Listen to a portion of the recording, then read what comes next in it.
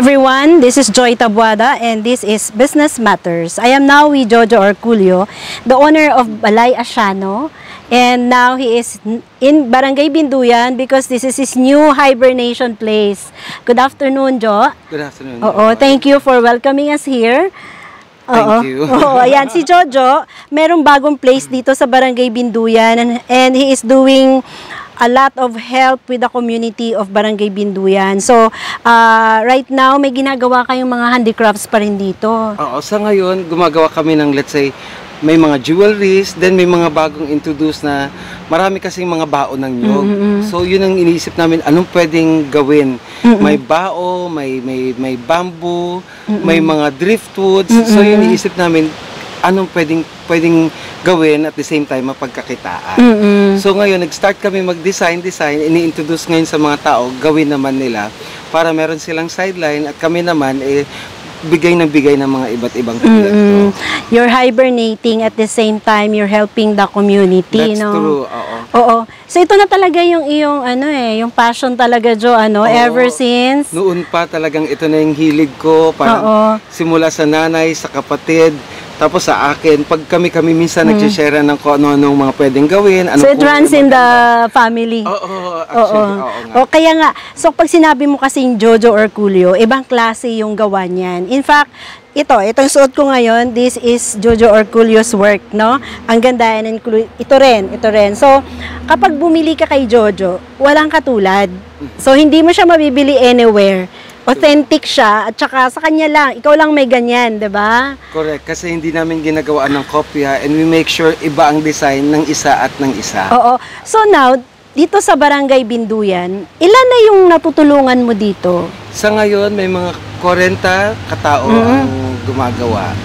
Mas marami yan pag nasa Sabado, Linggo, kasi mga bata walang pasok.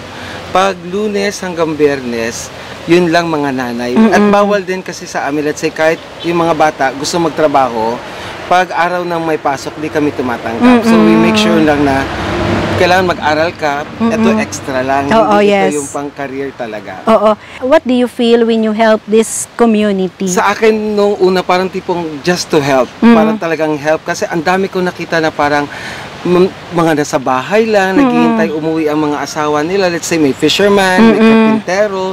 Pag umuwi, tsaka lang sila mag-aasikaso. At the rest of the day, wala nang ginagawa. Yes, Either, minsan may mga naglalaro ng games, minsan naman may nagbabantay na ng bata. Pag natulog na, sabay na rin sila natutulog.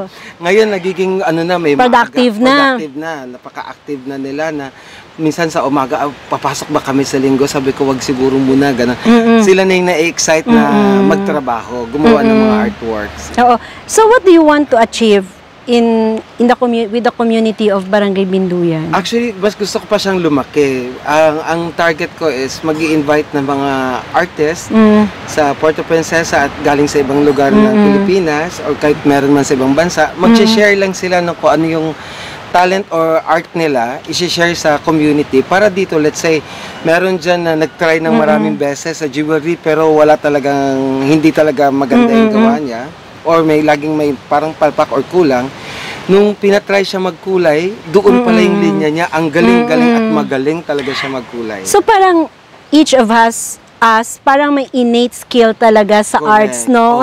Kailangan lang natin siyang hanapin kung saan talaga tayo fit. So, I'm so happy, Jo, because of what you are doing here in Barangay Binduyan. I hope itong ginagawa mong maganda dito could help more people, no? Mas maraming taga-Binduyan ang matulungan. Maraming salamat. And then maraming artists kasi I remember na mention mo sa akin, you want this place to be the hub of artists. That's true. Sabi ko, yung mga may yung isa pang cottage. Noong una sabi ko parerentahan o wag na lang.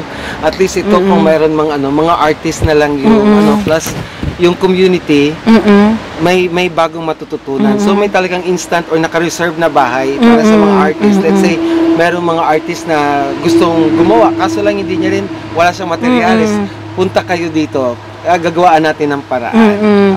So yun, at least now we have a place, yung mga artists of Palawan, na kung saan lang natin makikita. Now they have a place, you go to Binduyan and collaborate with Jojo. Oo, para lumaki pa yung ating artist community sa lalawigan ng Palawan. So, thank you so much, Jo, for the time. Maraming salamat. Thank you so much. Thank you for coming. Oh, yes, all the time. So, there you have it, Mr. Jojo Orcullo, the owner of Balay Asiano.